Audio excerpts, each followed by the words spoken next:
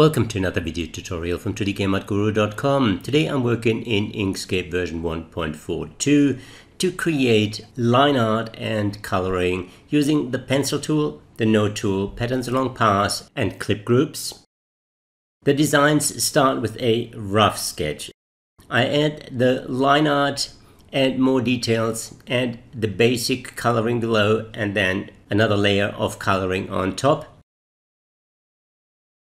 The advantage of this approach is that it's editable. It's all based on vector shapes. I can easily manipulate those. Seeing all lines are fully editable vector paths, I can go in with the node tool and fine-tune them. Inkscape doesn't have brushes as such, but I can create simple vector shapes and use these with the pencil tool. The result is a pattern along paths that is easy to manipulate by altering the content of your clipboard. I select the teardrop shape, copy it and paste it in the pattern along paths panel, and the line changes to a stretched version of that shape. Let's start a new design. I have the sketch of this little girl. I use the pencil tool to draw the main features. Select the pill shape to start with.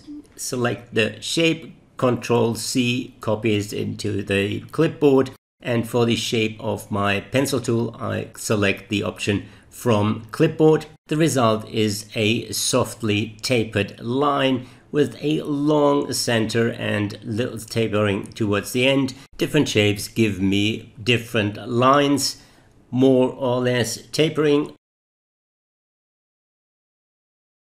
The one thing to remember is that the color is not defined by the shape but by your fill color. Inkscape will use the last fill color you assigned to the next object you draw. Start drawing the main shapes first. It's easy to get lost in detail and add too many lines. You can adjust the width of the line in the Path Effect panel, or with the node tool there is an extra node at the start of the line. It's a little odd that Inkscape seems to remember the changes only when they are applied with the node tool.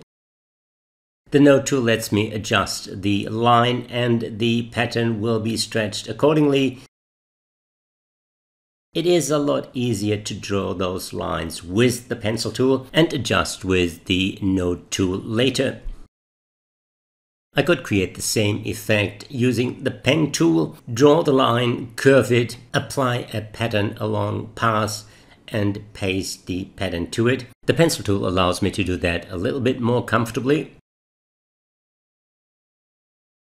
For the eye and the hair, I'm going with the more tapered shape. I select that shape, copy it into the clipboard, select the pencil tool again and continue drawing. The result is a distinctly different shape. I change the widths and draw the bottom line as a different shape to allow for a different stroke width. See, I'm happy with this eye. Rather than try to replicate an identical version on the other side, I duplicate, flip and move the eye into position. Two black circles in the color layer complete the eyes. I copy the tapered shape to continue with the hair and draw more lines and lots of hair.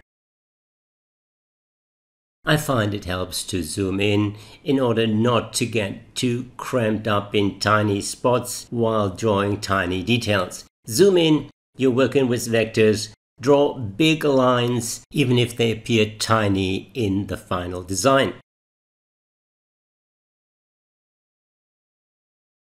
At the same time, don't forget to zoom out every now and then to see the whole picture. While I draw more lines, I speed up the video in order not to bore you to death. As with all my videos, this is not about clicking here and clicking there to replicate what I'm doing. It's about understanding the process in order to apply it to your own designs. Looking at the layer panel, I just realized I am working in a different layer. I select all the line art, cut it and paste it in the ink layer to keep the file organized and easy to edit. I switch to the drop shape for the next lot of hairs, changing the width and the curve in order not to look too repetitive.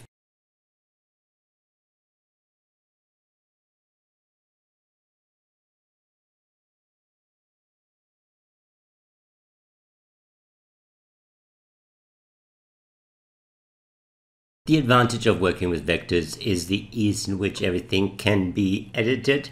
I can move multiple areas, scale them, skew them, rotate them, adjust the stroke widths, add more lines, increase or decrease areas without compromising on quality.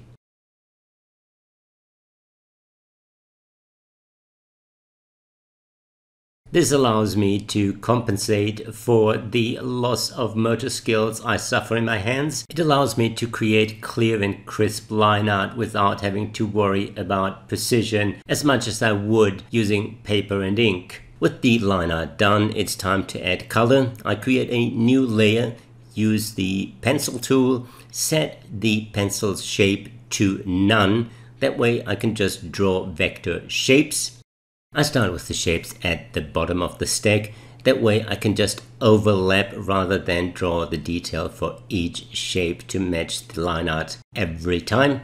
The shoulders overlap the collar overlaps the neck will overlap the chin. It's just a faster way than trying to be accurate with all my shapes. If I need to be exact, I can use the Boolean operation at a later stage and cut out overlapping parts. I add a gradient fill for some basic shading to define the neck and see the line between the neck and the face. I use circle shapes rather than the pencil tool for the eyes.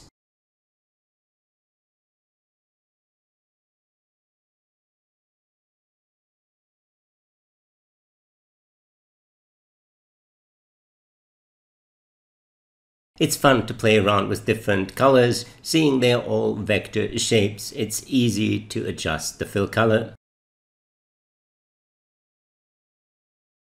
With the rough shapes in place, I use the node tool to fine-tune and adjust the color shapes to match the line art. I create a gradient for the basic shading and use the same gradient for the other two shapes.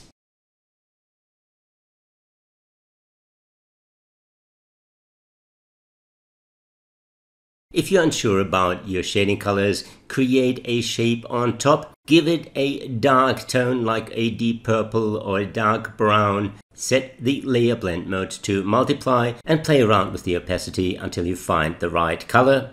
Use the color picker to pick that color and apply it to existing objects or to newly created shading shapes. To shape the face, I duplicate the main shape, scale it down, alter the color of the original to a slightly darker tone, and add a blur to the lighter part.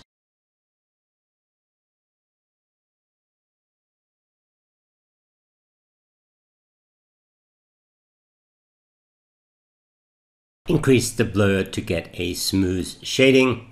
Adjust the colors. In this case, the base doesn't look quite dark enough, so I give it a slightly darker tone and bring back the duplicate below the white of the eyes.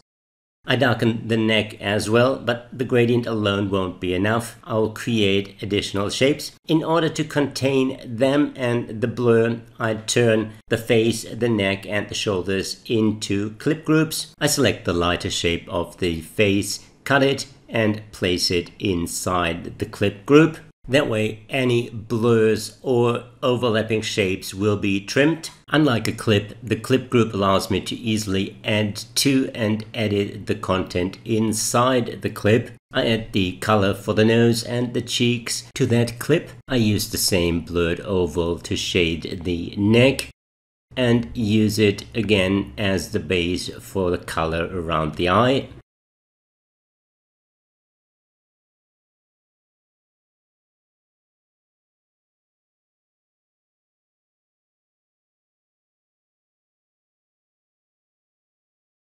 I duplicate and mirror this shape and use it on the other side. To soften it even further, I add a gradient. That way it fades towards the nose.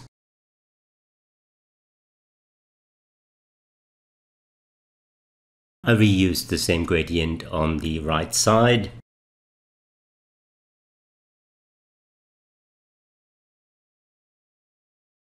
After some adjustments of the shapes and the coloring of the shirt, adding a gradient to this one as well, the base colors are done. When working on more complex designs, remember to save often. I created one file with line art, one now that the basic coloring is in, and save as a new version before I add the highlights. Using the pencil tool with the tapered shape, I switch the shape setting back to from clipboard and draw the highlights in the hair as tapered lines.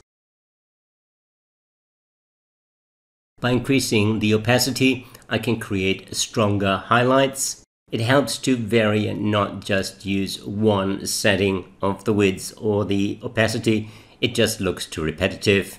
I use the same shape for the highlights on the face, blurring some of the shapes to soften them. I can adjust all my lines easily with the node tool, placing the highlights right where I want them. By changing the color to a darker tone, the highlight becomes a shadow shape. Especially for facial features, it helps to use a blur to create soft shading.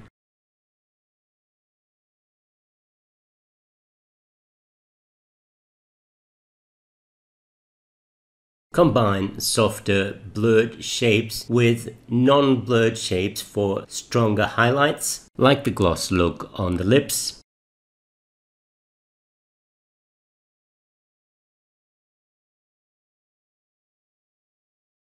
Seeing I'm working below the line art, I can use a darker fill color to create shadows and add more texture to the hair.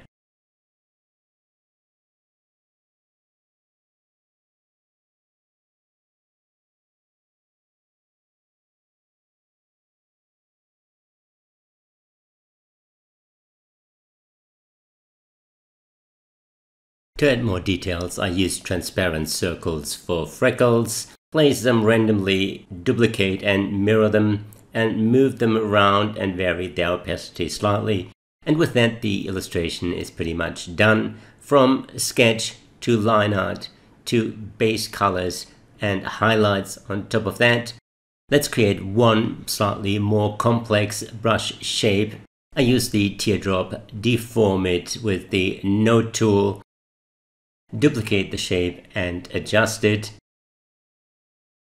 Vary the length and combine all four shapes into one using the path union. In order to work as a pattern along path, it needs to be a single path.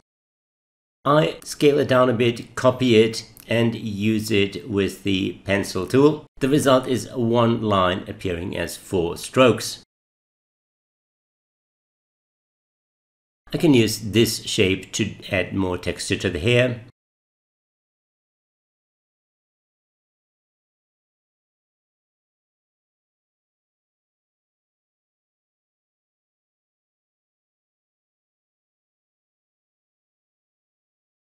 You might have noticed that all the shapes I use are aligned horizontally. The reason is the stretching along paths when you use the pencil tool. The pattern along paths allows you to scatter along the path.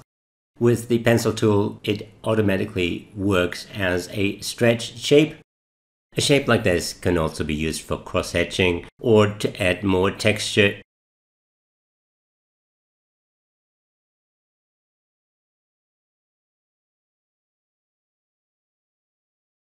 I select all those lines, cut them and paste them inside the clip group I already have for the shirt. A lighter color might look a little bit better, so I change it from a dark tone to a light yellow. I'm sure I could fiddle around with this design a little longer, but I'm running out of time. I'm reaching the 15-minute mark. I use the pencil tool, the node tool, pattern along paths, and the clip groups to create a simple line art drawing that I then colored in. Simple shapes copied to the clipboard define the lines to give the line art a more interesting look. There's really no limit to the complexity of the shapes you can create. That's going to be the topic for another tutorial.